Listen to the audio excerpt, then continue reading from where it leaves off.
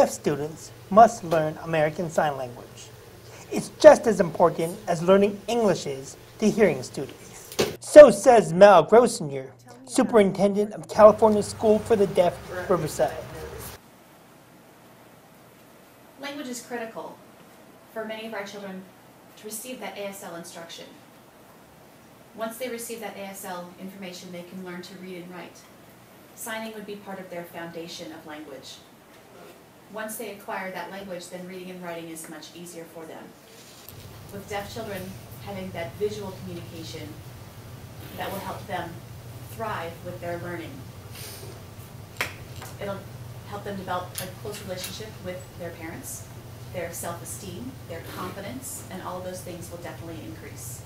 Not only should kids learn sign language, or ASL for short, but parents should as well. The school on Arlington Avenue off Horace Street in Riverside offers free weekly classes in ASL. For photographer Stan Lim and staff writer Dana Straley, this is Michael Watanabe with Press Enterprise and PE.com.